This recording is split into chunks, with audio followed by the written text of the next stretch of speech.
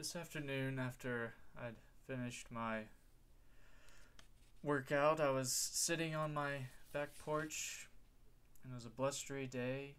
I was just watching the wind, rustling the leaves, stripping the trees. And as I was sitting there, this phrase occurred to me and kind of stuck with me, kept occurring to me. Got the poetic wheels turning, and so I decided to put pen to paper, and this is what I wrote. Autumn is the revealer. In spring you stretched and breathed, smiled at the flowers, felt the sweet breeze. You were at ease. Bliss-kissed every corner you rounded when the fair spring abounded in its opening glory. But autumn is the revealer. Summer found you reveling, laboring, pushing the millstone, bronze-bodied, sinews shining.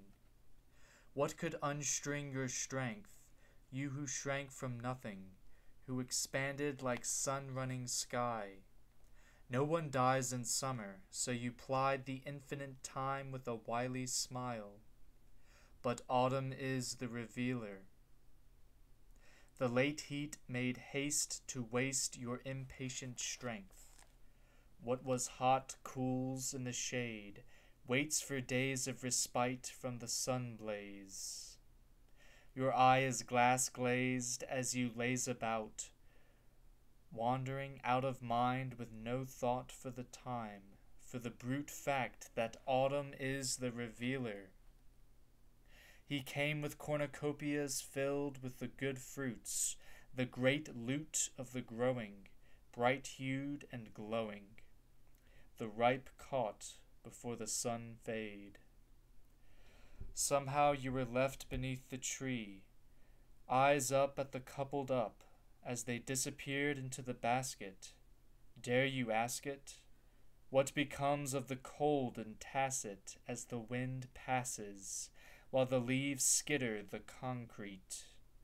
Didn't you know? Autumn is the revealer. Do you feel it? The cold coming, sky closing emptiness of the space before you, beside you, behind you, inside you. And there goes the wind, wrestling the last clinging leaves. Now they fly, now they fall, sweep side to side, collide and subside before your silent eye. Now you see it, now you know it, that autumn is the revealer.